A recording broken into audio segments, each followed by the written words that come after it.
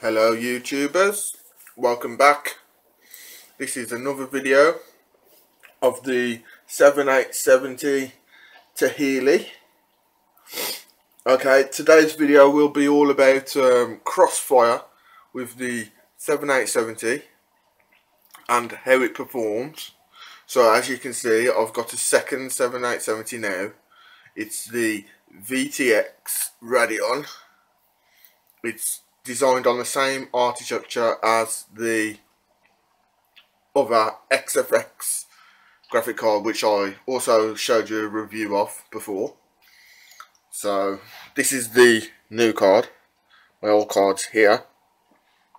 Now you'll be very shocked at how good these two cards actually work in Crossfire. When I first decided to pick up a second 7870, I was a bit skeptical on the old Crossfire because I read a lot of reviews saying that basically you'll have lots of problems with games working and stuff like this.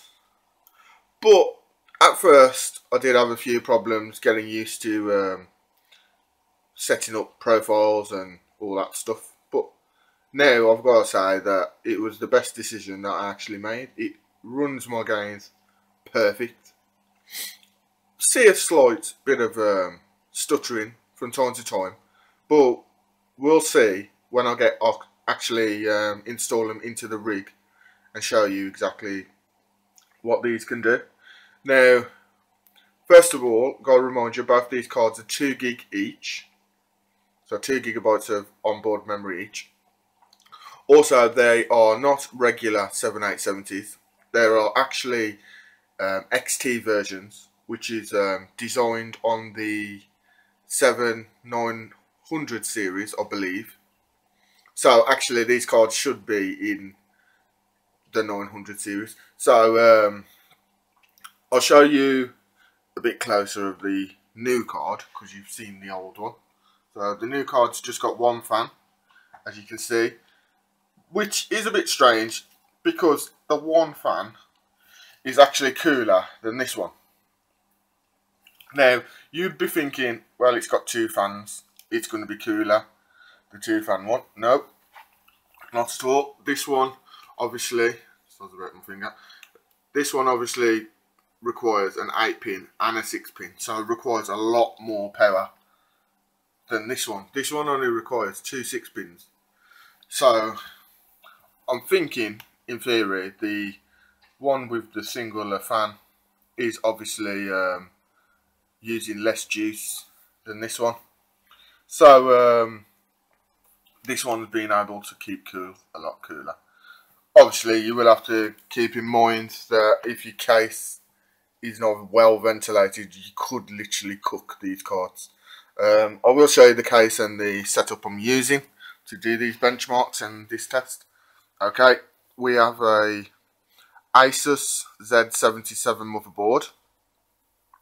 We have 8 gigs of 1866 megahertz RAM. I have took out the other 2 sticks because I want to do this fair for people that obviously are on a budget. So most people on a budget will buy 8 gigabytes of memory instead of 16. 16 is overkill, to be fair. It's just, I just brought it just to be basically future proof, as they say, but you can never be future proof. Okay, we have a 750 watt power supply, which is enough power to power both these cards, even though they do use a lot of wattage. Okay, there is a sound card in there. That is just an added sound card for obviously my headphones, and that's all really. There is an SSD on the other side mounted. You cannot actually see that it's a Samsung SSD, and it's in a Zalman case. So okay, I'm going to stop this video now and I'm going to get onto the computer screen, install both cards, and we'll run a few benchmarks with Crossfire off and then Crossfire on, and we'll see the differences. Give me a minute. Hello and welcome back. Well, as you can see, I've installed the graphic cards back into the rig. One thing I want to note is I didn't say the CPU in the rig spec. So the CPU is a 3770K unlocked i7 processor. So enough of a good processor to run these both cards in Crossfire. Also, it's clocked at stock, which is 3.9 GHz for these tests, because obviously I could overclock it, but don't really need to. And okay, the top card is the cooler card, so I've put the black one at the top, even though it's singular fan. For some strange reason, it's a lot cooler. The XFX card at the bottom is obviously double fan, but it doesn't get used as much in all games, like 100% usage, unless you're really maxing out the games. So I'll put that one at the bottom. Connected up to the 750 watt power supply, and the stock speed for the top one is 975 megahertz on the GPU clock and 1500 megahertz on the memory clock. And the second card, which is the XFX, is 1000 megahertz on the GPU clock and 1250 on the memory clock. So obviously they're both different in terms of speeds. So what I've done is set both cards back to their original stock before overclocks. So that would be 925 megahertz on both GPU clocks. So they're both running at 925 megahertz. And the memory clocks will be running at 1250 megahertz. As you can see, if I turn around, there's the main screen, and here is the second screen. If I zoom in, you will see what I mean. So, as you can see, 925 for the GPU clock and memory. This requires, obviously, then less power to power both cards, and less heat is produced by these cards. So that's what I have found out anyway. Now, as you can see on this one, it might be a bit light, so I'm going to go now to the Crossfire. Give me a second. And I don't know if you'll be able to see this. Well, I doubt that you'll be able to see this.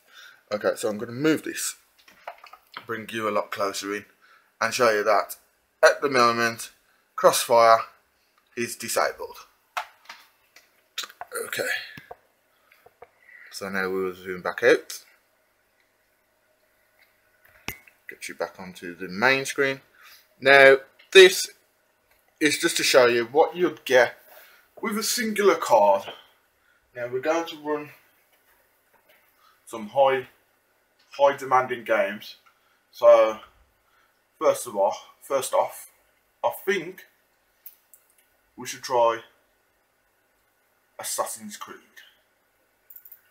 Now I've noticed with Assassin's Creed, on a singular 7870, you really are pushing it if you want to max this game out.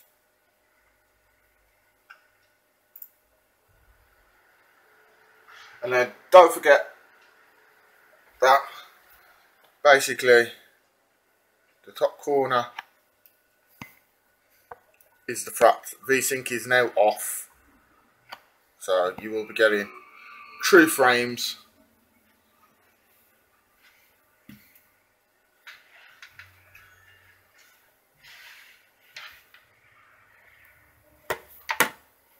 Give me a second just to set up the camera properly so we don't have any issues while playing.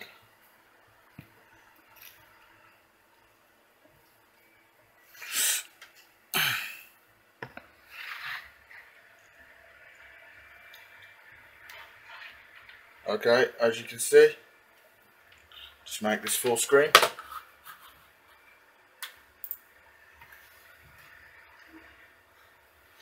Love a bit of sound. As you can see, it's 31 frames per second at the minute. I'll move the mouse over so it doesn't.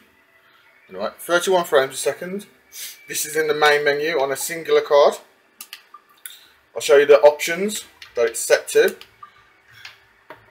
Now, it's set at 1080p. Very high, the max it can go. Texture quality, the max it can go. Anti-aliasing, the max it can go, which is times 16. Shadow quality, the max it can go. Reflections, max. Motion blur, maxed. Maxed. God rays, I'll put that on high. VSync is off. Okay, so the game is maxed out.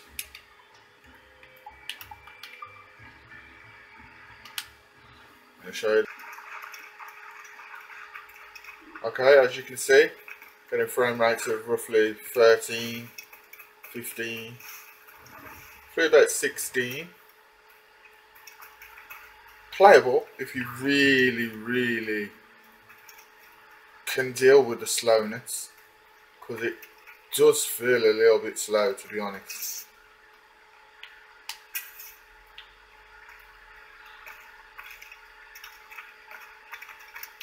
As you can see, blurry as well, very blurry. Will 13 frames. See, very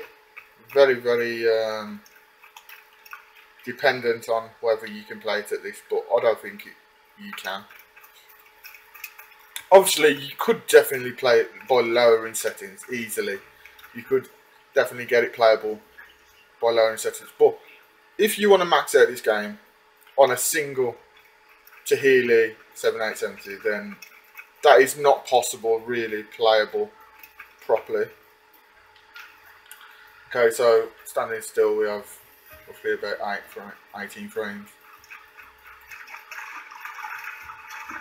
It does look really good, this game, as you can see. This is why I'm using this game as a benchmark.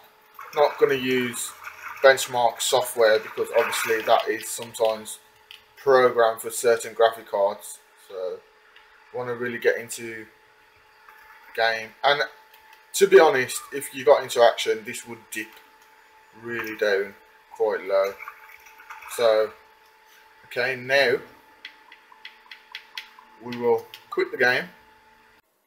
As you can see, Crossfire is enabled, running at the same clock speeds. Here's both GPUs enabled. Now we'll run Assassin's Creed again. Here we go, 35 frames now. So as you can see, hell of a lot smoother. No slowness at all. Playable. Very playable. Yeah, just going back to the ship. Just to show you. 35 frames to about 40 frames a second.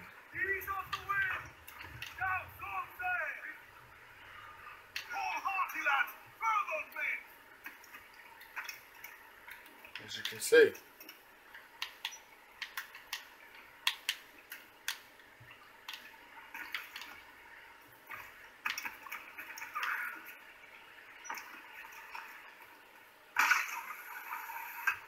Very playable indeed.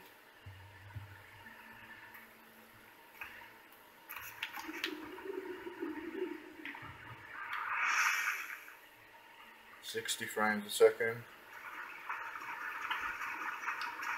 So as I said,